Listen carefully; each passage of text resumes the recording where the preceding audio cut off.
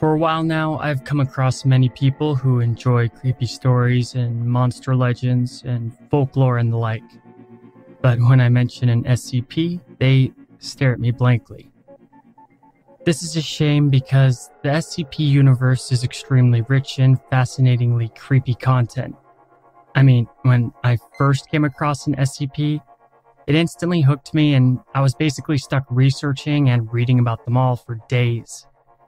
But honestly, the thing that probably got my attention the most was just the very interesting way in which the stories are written. They're usually from a first-person perspective and incredibly unique. And it's really the objective, all-business way in which they're portrayed that make them frightening. If you read them enough, in the back of your mind, you can even fool yourself into believing that the SCP organization is real. It all revolves around the SCP Foundation, an often morally gray worldwide group dedicated to protecting humanity from supernatural threats. Their goal is to secure, catalog, and if possible, destroy or contain paranormal creatures, objects, or places that are dangerous and beyond the comprehension of ordinary people. It's very important in the SCP universe that the knowledge of all these anomalous things are hidden from the public. SCP stands for Secure, Contain, Protect. So they're kind of the good guys, though to say they believe the ends justify the means would be an understatement concerning their philosophy about how they conduct their business. SCP is also described as Special Containment Procedures. There's many different types of personnel in the organization, ranging from scientists to administrators to the notorious D-Class. D-Class are made up of criminals, people who have special abilities, engineers, construction workers, mercenaries, paid soldiers. If there's a job, there's a D-Class for that. D-Class are considered 100% expendable and there are high casualties for them. Constantly. But despite the horrific nature of being a D-Class, the organization could not exist without their sacrifice. And humanity would have no shield against supernatural threats. But the D-Class are not the only ones in danger, so is basically every single person in the organization. With a lot of the creatures being esoteric in nature or cosmic horrors that cause madness no matter what you do, or how well you think you're defended from them, or how well that SCP is contained. And since it's a multiverse, there's actually different histories and origins of the Foundation, with one of them having the Foundation evolve from the American Secure Containment Initiative, which was around during the Civil War time period. And then there's others that take the organization back all the way to ancient Greece or even beyond. Though basically all the canon is shared, there is no official canon, so that leaves a lot of room for the writers to be creative in their horror stories, which means that much like the H.P. Lovecraft universe, your own headcanon overrides all other canon.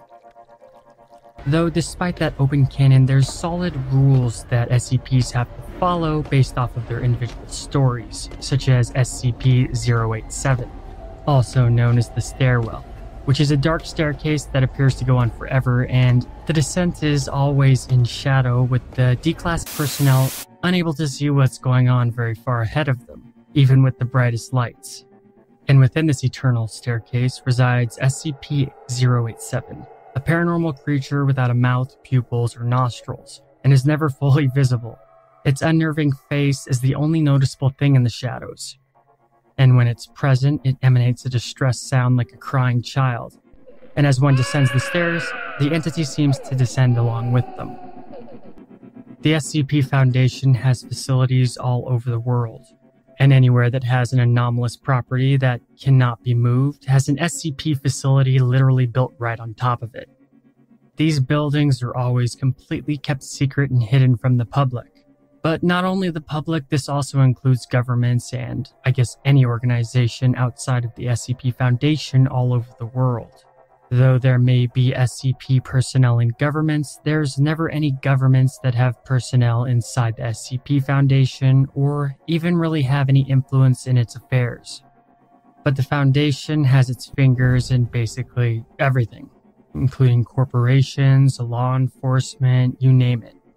There's basically, for the most part, a Foundation operative everywhere, which means that nothing weird can go down without them knowing about it. The Foundation is beyond government, law, and any oversight whatsoever other than the organization itself. As such, many SCP facilities or containment structures are built to trick any onlooker from thinking that there's anything abnormal about it. The Foundation's facilities themselves are disguised as typical everyday structures and rarely if ever questioned by the public or anyone else for that matter.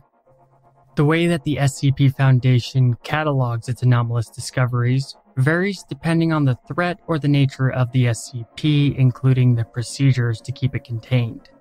The first class is the Safe class, which means the SCP is very much understood and any danger it may pose is under control of the Foundation, or the SCP poses no real threat in any way whatsoever. Many times containing a safe SCP is as hard as putting it in a box or locking it in a room. Entities under this designation can be openly investigated face-to-face or even casually inspected by personnel. The second class is the Euclid class, which means the SCP is dangerous, not fully understood, or not easy to contain. The Euclid class is the most common type of SCP and poses a genuine danger. They often need active supervision, have an ever-changing way to contain them that continually has to be kept up with, or they have an ever-present ability to escape containment. This type of SCP is under heavy guard with a vault-like way of imprisoning it. D-Class personnel suffers casualties to Euclid-class SCPs regularly, and these things are often the stuff of nightmares. The third class of SCP is the Keter class, which means that the SCP is very, very, very dangerous and able to cause destruction on a massive level. Though oddly enough, not all Keter-class SCP are actually hazardous in an ever-present manner. Some may be thought of to pose extreme danger just because of their ineffable nature, but have never really been proven to do so.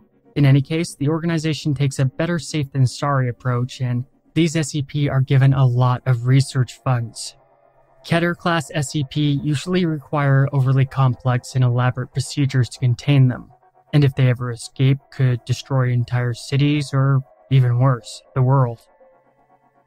Keter-class SCPs are incredibly serious and horrifying that the Foundation will spare no expense in lives or material resources to contain them. That is, if the SCP can be contained at all. Then there's the Thamiel-class SCP, which is actually beneficial to the SCP Foundation and helps them in their cause in one way or another. The fifth class of SCP is Explained, and means that the SCP has been logically explained by conventional science. Then there's an Apollyon-class SCP. That is the rarest of the rare and entirely beyond the Foundation's ability to control, contain, or even influence in any way.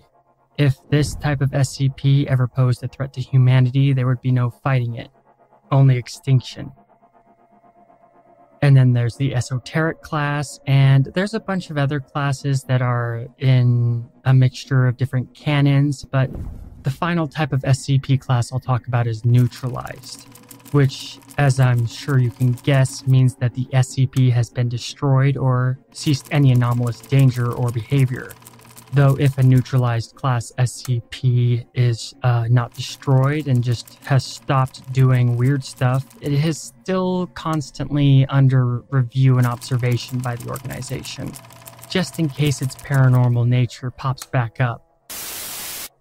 The SCP Foundation exists in a multiverse of cosmic horrors, interdimensional threats, and paranormal entities so creepy and horrifying, they cause madness and destruction on a level ordinary humans can't even comprehend.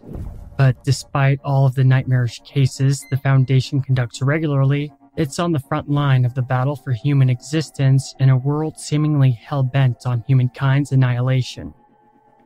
The Foundation's mission statement is as follows. While the rest of mankind dwells in the light, we must stand in the darkness to fight it, contain it, and shield it from the eyes of the public, so that others may live in a sane and normal world.